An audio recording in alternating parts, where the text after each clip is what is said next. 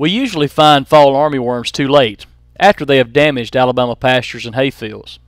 Almost all the damage from fall armyworm comes from the oldest caterpillars, which are between 1 and 2 inches long. The key to controlling these caterpillars is to find them when they are small, but this isn't always the easiest thing to do since they are so hard to see. A sweep net can help you find the small caterpillars. There are various ways to use a sweep net. One-handed or two-handed, short sweeps or long sweeps. The goal is to catch some of the insects that are on the grass. The main thing is that you hold the bottom of the net as close to the ground as possible.